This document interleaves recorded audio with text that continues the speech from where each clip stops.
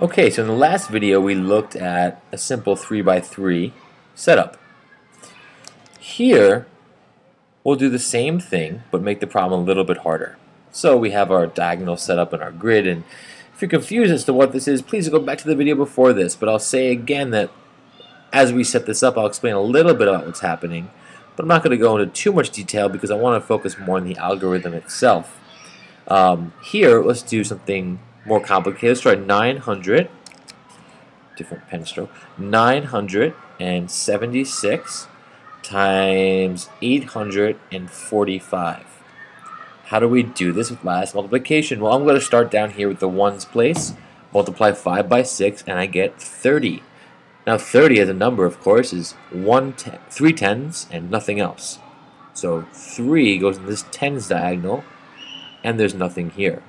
And of course, now we move on to the next number. We could go this way. I'm just going to go up. I like working up by columns. 4 times 6 is 24. And that really means 40 times 6, or 240. So this 2 is now in this diagonal, and this diagonal will represent the hundredths place, and this 4 is in the tens place, right? 204 tens is 240. Next we have 6 times 8, or 8 times 6, that's 48. But of course that represents 806, which is 4,800, right? This 4 is now in the thousands diagonal. We're going to switch colors now. 5 times 7 is 35. But of course that really means 5 times 70. So this 3 ends up in the hundreds column for 300, and this 5 ends up in the tens column for tens, or 5 tens. So 3 hundredths and 5 tens is 350. Next, 4 times 7 is 28, but that's really 40 times 70, so that's 2,800. 8 times 7, 56, but really that's 800 times 70, so what's that? Well, this 6 is in, well, this is the ones, tens, hundreds, thousands column, and this is in the 10,000s column. We go by a power of 10.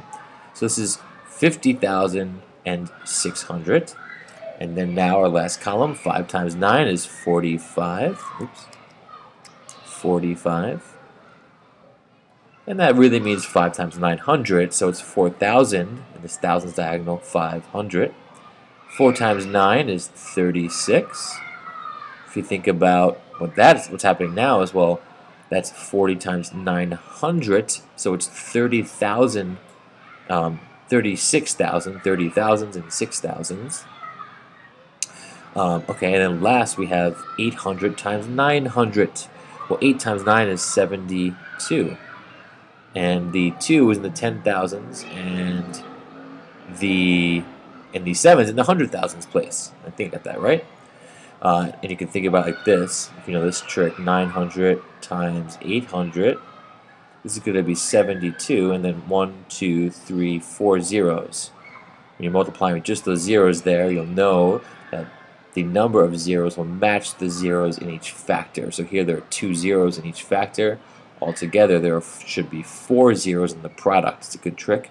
And that's 720,000. So yes, this 7 is in the hundreds thousands place, and this 2 is in the tens thousands place.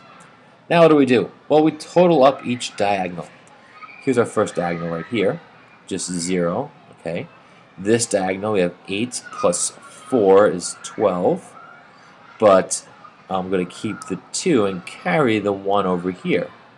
This could be 1 plus whatever I'm going to add up in here. Why? Well, because that 12 represents 120, so I want to add the 100 to the hundreds diagonal. But you know what? Maybe what I'll do, well, I'll try this as I go along. So here, 8 and 2 is 10, plus 8 is 18, plus 3 is 21, plus 5 is 26. So keep the 6, carry the 2, because that 2 represents not just hundreds, right? This is ones, tens, hundreds, but thousands. It's 2,600. If you think about it, it makes sense, right? Because this diagonal is all hundreds, and we found 26 hundredths which literally means 26 times 100. And that means what? Well, 2,600. So this 2 is what we're moving into the next diagonal, the thousands place, and we're keeping the 6 for the 600 in the hundreds column. Here we have 6 and 4 is 10, 6 and 4 is another 10, that's 20, plus 2 is 22. We keep the 2 and carry the other 2 here, because now that really represents 22 thousands, or 2 10,000s in the 10,000 diagonal, and 2 thousands in the thousands diagonal. And now here, this 2 is going to be added with the other 10,000s.